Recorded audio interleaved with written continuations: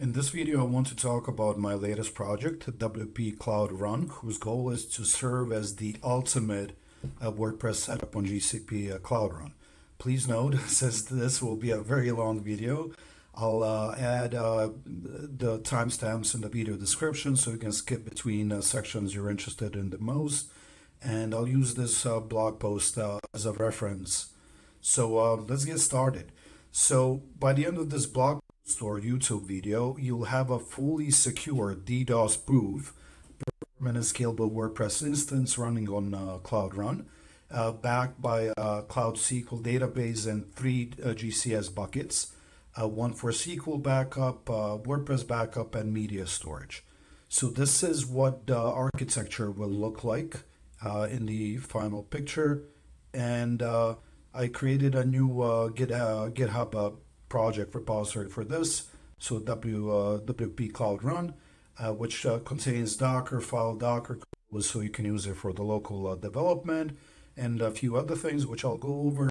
And then this image will be pushed to the Artifacts Registry by the tool I built for this purpose. And then it will be deployed to Cloud Run, connect to Cloud SQL, and then it will be consuming the data will be coming from the 3 buckets. But before that, a little bit of history and what triggered me to create this project. So for years, I've been running this, what is now 18 years old blog actually, which with first post created in 2006, which can also say a thing or two about my age. But between various providers, for years it was running on AWS. And I created the entire setup using various Ansible roles and playbooks, which I also open sourced as part of the containerized WordPress project, which was also somewhat popular. And I know a couple of big companies used it internally without ever giving me any credit or sponsoring any of my work, but that's how it is with open source software. So bad karma there. But for the last more than 3 years, almost 4 years, I moved it to GKE, or Google Kubernetes Engine, as part of the WP-Stateless project. So as part of this blog post, I explained the whole setup, why I ended up doing this, which components it consisted of. Everything is described as part of this blog post. And result of this project was also WP-Stateless project, also open sourced and available on GitHub, which allows you to have WordPress on Kubernetes for both private and public cloud. And you can read through this later, but it's somewhat gained some traction. So regardless, however, since I wasn't satisfied with the cost of hosting a private blog on GKE, and at the same time because I was migrating from Google Photos to Synology Photos, and since I had a lot of storage and this whole setup consisted of 2 NAS devices, I thought, why don't I just extend my scope as part of this private cloud, and get a couple of Raspberry Pis, which we all want to do, right? And just create a privately hosted WordPress Kubernetes cluster to have WordPress on it. And that's what I ended up doing. This is the architecture, how it looks like. I described why. I described everything from which hardware I got, the SD cards, to UPS.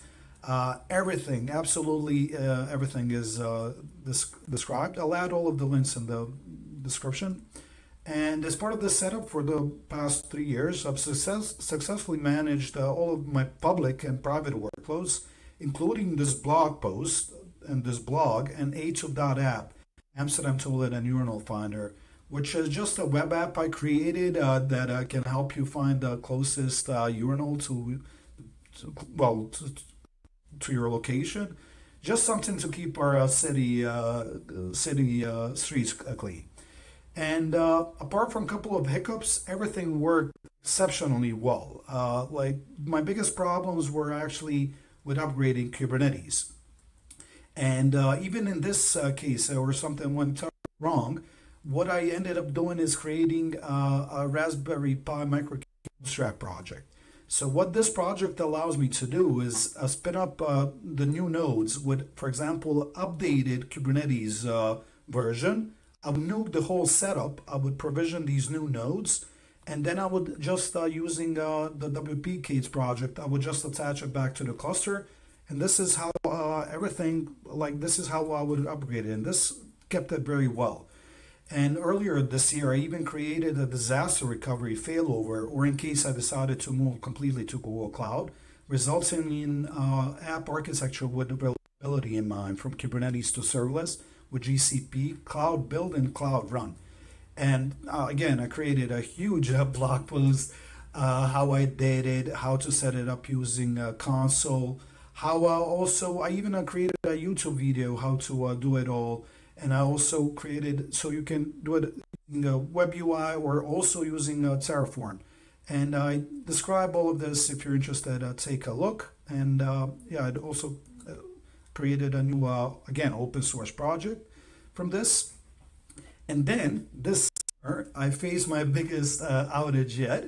And of course, it happened while I was on vacation. Like, what better time for this kind of things to happen? So what happened is that one of my nodes, one of my servers, went down. And the fix would be as simple as one of my private servers at home went down. And the fix would be as simple as pressing the power button back on, which is simple to do if you're not 1,600 kilometers away on vacation. And to make it even worse, although in the back end, all of my Kubernetes cluster was healthy and it was all running, because the down host was one that had all of my reverse proxy stuff configuration, which was basically my ingress point to the cluster. It rendered all of the resources as just down. How I fix this problem and how I fix my vacation is by moving to Google Cloud. So moving A2.app was simple enough, because I had the deployment which I mentioned I created for this, which consisted of Terraform code, and I literally ran it, and that's it. A2.app was running on Google Cloud as if nothing happened. But problem occurred with migrating my existing WordPress site, this site you're reading right now, from Kubernetes to Cloud Run, which is Knative. And this should not be complicated. This should be a smooth sailing, which didn't really turn out to be the case. So that's the birth of the WP-Stateless project and how it all came to be. So on the internet, there's a couple of decent guides for setting up WordPress on Cloud Run. But all of the guides consist of setting up very simple hello world sites. They don't address the real life scenarios with sites that include data, or migrating from a stable setup with data stored on an NFS, as it was in my case, to a completely stateless architecture with storing same data in GCS buckets. Cloud Run also charges you only for the traffic your site receives, and the number of and duration requests, and the resources that are used in this process, CPU and memory, that are used by the consumer. And this makes it cost effective, which is great, especially for the sites with irregular traffic patterns, as it is for me. However, a DDoS attack, as I experienced, can cause cost to spiral. None of the resources that I ran into, no one basically explained how to address if this happens and how to avoid these unexpected expenses. So for example, daily costs reach around €6, with 4.5 euros attributing to Cloud Run instance itself. And for high traffic sites, this could potentially escalate to thousands of euros. And I'll share my lessons learned that helped me reduce these costs to just around €0.5 a day, or just few cents for Cloud Run. So for example, you can see here where this peaked at 4.5 for Cloud Run, and how, for example, I managed to minimize it to just a few cents. And this is something I'll share. And this is what inspired me to design an WordPress setup on Cloud Run. WP Cloud Run project, where it prioritizes security while minimizing costs without compromising performance, whether for a personal blog, company site, web store, or anything in between. And you could also even, for example, just replace WordPress with whatever you want, and you have a ultimate Cloud Run setup. So this is the appendix of everything that I will cover. I will cover a lot of topics. So for example, I'll create a simple stuff like creating GCP artifacts, repository to store the WP Cloud Run container images. I'll cover using WP Cloud Run project for local WordPress development with Docker and Docker Compose. I'll also explain how to set up Cloud SQL instance and create a WordPress database backup. And how to, for example, do a backup to a GCS bucket. I'll explain how to create the WP Cloud Run WordPress Cloud Run service. I'll also, for example, explain some things, how to configure direct VPC egress, send traffic to a VPC network for low latency in Cloud SQL, and connect using a private IP instead of going through a public IP route, and also making it more secure in this process.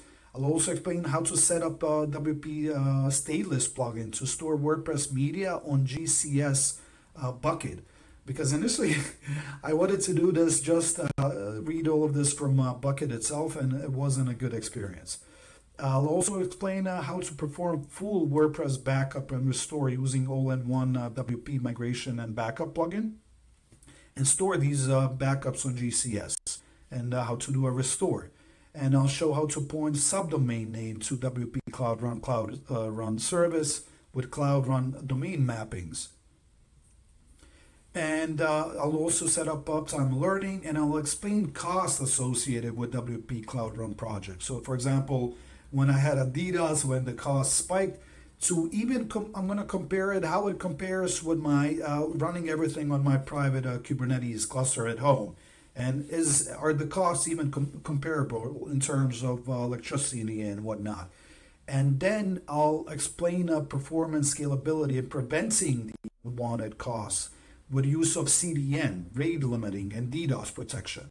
So, for example, I'll create rate limiting and DDoS protection using WordPress security plugin. And then I'll also move the whole site to Cloud Run, and I'll use the free plan and optimize speed through cache rules, CDN configuration, and enhance security settings, and how to, for example, configure a super page cache plugin with a Cloudflare CDN. And there's a lot of cool security features which are part of Cloud Run.